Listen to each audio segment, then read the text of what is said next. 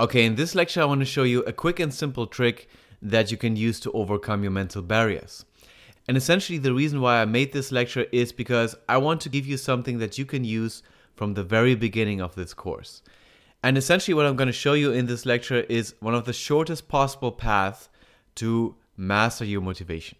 Of course, there's only so much I can teach you in one lecture, and so I definitely recommend that you do the whole course.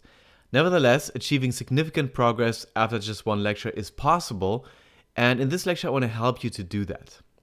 So first of all, let's talk about the question, what is one of the best motivators that you could find? And one of the best motivators that you could find is simply experiencing success. If you want to lose weight and you find that you lost 2 or 3 or 4 pounds, that's extremely motivating. Or if you want to start a business and people are buying your product and loving your product, that's again extremely motivating. And it's also one of the best ways to shatter your self-limiting beliefs. If you believe that you can't do it and then you do it, there's nothing that shatters your self-limiting beliefs more effectively. But the tricky question is, how do we get ourselves active to get to that first success? And this is where we often get stuck. And one of the main reasons why we get stuck is because we start to overthink things. We start to imagine different scenarios, we start to wonder what could go wrong, and we start to wonder whether we are actually able to do this. And unfortunately, we have been trained to think this way. We have been sitting in school for a long time, paying attention to the mistakes we are making, asking ourselves the question whether what we're doing is the right thing to do. And unfortunately, now the reality is that these thoughts prevent us from getting active. So how do you break through these thoughts? And here's how you can approach this. The first part is to separate between thinking and acting. And essentially what that means is that you want to have a planning phase first, and that phase is for thinking, and then later you have an execution phase, which is purely for doing. And in that execution phase, you want to avoid thinking as much as possible. So for example, if you want to lose weight, you could make the plan to go to the gym tomorrow at 9 a.m. and run on a treadmill for 30 minutes. And then once it's 9 a.m. and you go to the gym, you're not allowed to change that plan anymore. All you need to focus on at this point is on executing that plan. Or let's say that you want to do some work or work on your business. Then again, you plan first what you're going to do. For example, you decide that tomorrow at 8 p.m. I'm going to create a landing page for my business. And then tomorrow at 8 p.m. you simply execute that plan. And you try to avoid rethinking that plan as much as possible. You focus purely on execution. Okay, so the first step is to separate between thinking and acting by having a planning phase first and an execution phase later. Of course, I can tell you from experience that this is easier said than done, because what's likely going to happen is that self-limiting thoughts that slow you down and want to keep you from getting active will pop up anyways in the execution phase. And so a key aspect of this approach is to train yourself in ignoring every self-limiting thought.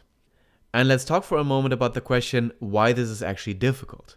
And the main reason why it's difficult is because for us, it's already difficult to even identify a self-limiting thought. To us, having these thoughts feels so normal, and actually very often these thoughts feel so reasonable and so necessary to think that it feels completely unnatural to ignore this thought. So here's some examples. Let's take the thought, will this work? Will this work is an excellent question because you need to know that what you're doing actually works, but it's an excellent question for the planning phase and not for the execution phase. So if that question pops up during the execution phase, try to ignore it. Another example is the thought, is this the right thing to do? Again, a very important question, but for the planning phase. In the execution phase, that thought is just gonna slow you down, so ignore it. Another example is the thought, is there something better I could do? There's always something better that you could do, but in the end, you just need to do something. So you can ask that question in the planning phase, but definitely ignore it in the execution phase. Another example is now the right time? No time is ever perfect. Decide on one time during the planning phase and then treat that as fixed during the execution phase. And finally, a very typical example of a self-limiting thought is every thought that starts with, but what if? What if it doesn't work? What if it rains on Sunday? Every thought that starts with, what if, is basically about a problem that hasn't even occurred yet. It's about a fictitious scenario. And for all you know, that problem may never occur and you never need to solve it. So why bother with it so much? So you definitely want to ignore this kind of thought during the execution phase. And you may also want to ignore it during the planning phase. So the key here is to police yourself and ask yourself, does this thought help me to get active? And very often if the thought is a question, does this work? What if? If it's a question, then most of the time what this thought will simply do is make you sit down and think about it. And that's exactly what you want to prevent. You want to train yourself in paying attention to thoughts that help you get active and ignore thoughts that make you sit down and think instead of acting. And I'm not gonna lie, the first time you try this, it's probably gonna be a little bit difficult. But the more you practice this, the better you get at this. This is really a skill, and the more often you do it, the easier it will get. And it can also help to keep in mind that everybody has self-limiting thoughts to some degree. Nobody is completely free of doubts. But some people are better at ignoring these doubts and separating them from their actions. And you can master that skill too by practicing it. And the more you practice it, the easier it will get to stay active, to make progress, and sooner or later you will experience your first success. And when that happens, things will get a lot easier. So to sum it up, separate between thinking and acting by having a planning phase first, and then an execution phase. And in the execution phase, you want to ignore all thoughts that make you want to sit down and think, and instead focus on acting as much as possible. So this is the quick trick to break through your mental barriers. Of course, there's still a lot of questions that remain open at this point, such as, what if you just don't have the momentum to get started?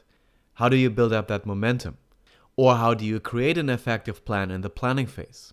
Or what do you do if it takes a while to get to your first success? How do you make sure that you stay motivated? And to address these questions and more, I created the 6 Steps Motivation Program that you're going to start with after this lecture.